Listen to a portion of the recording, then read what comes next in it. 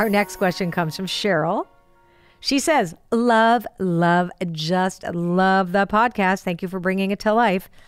My question arose after listening to the episodes with Gabby Bernstein and Denise Linn. They both mentioned how they had gone through trauma. Gabby indicated that she was on the other side of it now, yet Denise Linn shared that she will always carry the trauma of what happened to her. If you haven't heard these episodes yet, I recommend pausing here and going to listen to them so you can get the fullness of this question. But anyway, in episode 5, Gabby talks a lot about healing from trauma, and in episode 7, Denise shares her story of spiritual awakening, which was tied directly to a traumatic event in her life. And Cheryl's question is, how do we know when we are truly over or on the other side of healing a trauma? And when we heal it, do we move on from it in all ways, or are we meant to accept the trauma and carry it with us in some way? Again, I can only speak for myself, right? I can really only speak for myself because I've been doing trauma therapy. And I am not a therapist, so it's just been my opinion, and also from what I have learned from people in my membership, in my Oracle Circle membership, in my school, etc., and conversations I've had with therapists. Again, I am not a therapist. So for example, I have done quite a bit of EMDR around a trauma that has happened to me during some experience I had in my early 20s that I never actually moved beyond.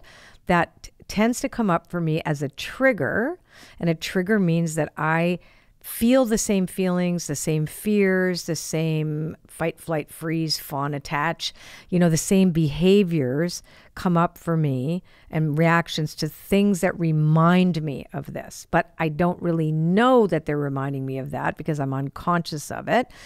But I feel these feelings and I feel traumatized, even though they're not appropriate to whatever is there in front of me. So I still have the memory and the experience. That is still with me, but I don't get triggered the same way at all anymore.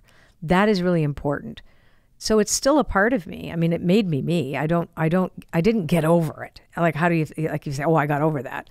No, I can see how it impacted me in a way, and how I developed my personality, and how sometimes I will notice a knee-jerk reaction toward the trigger, like if something comes, but I also know, oh, that's not happening right now.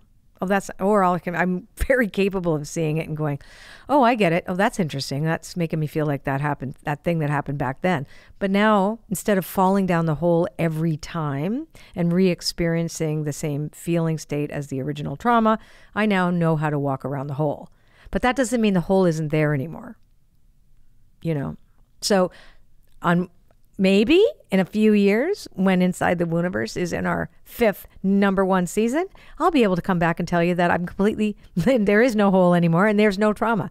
But I'm not there yet. So that's pretty much my answer. But it's a really good question, because you're right. Being on the other side of it, Denise wasn't suggesting that she wasn't on the other side of it. She was really saying it was still very much a part of her.